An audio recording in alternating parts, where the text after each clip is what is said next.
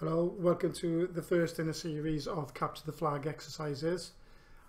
To carry out these exercises, we'll need to start off with two virtual machines, and we need to configure them to work in an environment. So the first one we'll need is Metasploitable. That's a machine that's got lots of exploits so that we can test and find what they are. And you'll need to enter your details in the download now area, and then that'll download a virtual machine for you that has been zipped up. And then the other one is Kali Linux. Kali Linux has all the software that we need to carry out exploits on vulnerable machines. So go to kali.org, and Kali Linux 32-bit will give us the graphical user interface. You'll need to download those. Then once downloaded, they'll be in a zip file. Expand the zip file and you will end up with all your virtual machines, or it'll end up in the virtual machine state.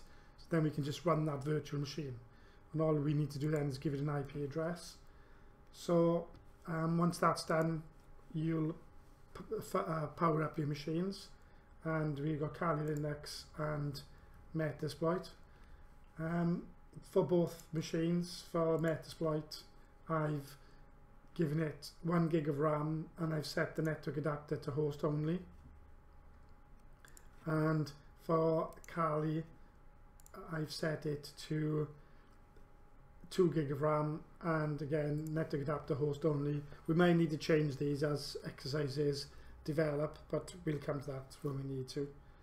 So when Kali's booted up, it's the default password, which is username is root, and the password is TOOR, or root backwards, and then that will log us in.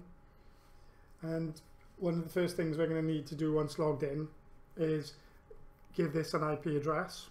So at the top, it'll depend what version of Kali you're using, but along the top here somewhere there'll be an icon that represents the network. So if I right click and I do edit connections, and I go to wired connection and double click, I can go to IP version 4, and you'll see it's set to automatic, so I'll change it to manual. I'll delete what's already in there, so I'll change it from DHCP to manual, and then I click the add, and I'm putting 192.168.1.10, the net mask 255.255.0, and the gateway 192.168.1.1. And once I'm happy with that, I can click save, and then once done, I can open the console here and ifconfig, and you see it's put the address in 192.168.1.10. On occasions it just doesn't seem to change to what we changed it to, so in those instances, let's have a look. If I change the settings just to show you, if I change it to 12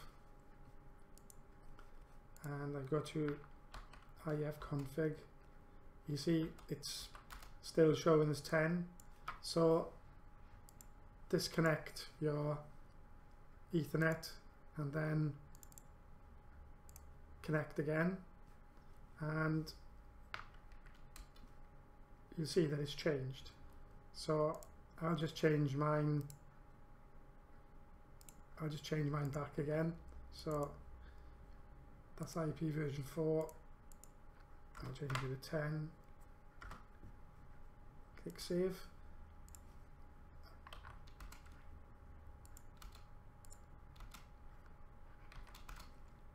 It's still sticking at 12, so all I need to do is disconnect it, and then just to connect it, you just pick wired 1 and it'll put it back on, and you'll see that it's changed it to 10. So that's the process of adding or changing and updating IP addresses on the Kali Linux machine. So now we go to Metasploit. and it's MSF admin is the password. So that'll be MSF admin and MSF admin, and then to put the IP address in, it will be sudo ifconfig, and then it's Ethernet 0, and then 192.168.1.11, and net mask. It's kind of similar to working on a Cisco router. Net mask 255.255.255.0. We hit enter, and if I type in ifconfig again, it'll show it's changed the address to 192.168.1.11. Sometimes when we've typed the command in, it will ask us to enter our MSF admin password again, but in this particular instance it didn't.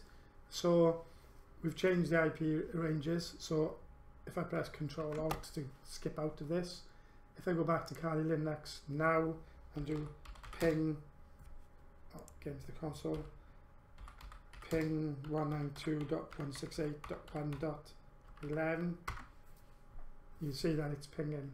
So that means we've completed the first part of our exercise, which is configuring the two machines so that they can talk to each other. So if I press Control C now, I can stop that from pinging. So this means now that we've got two machines that are talking to each other, so we're now in a good state to start testing out the exploits. So that's lesson 1 in getting things up and running. I'll put the links in the description, and I'll see you for the next session where we start to carry out some of the exploits. Thank you.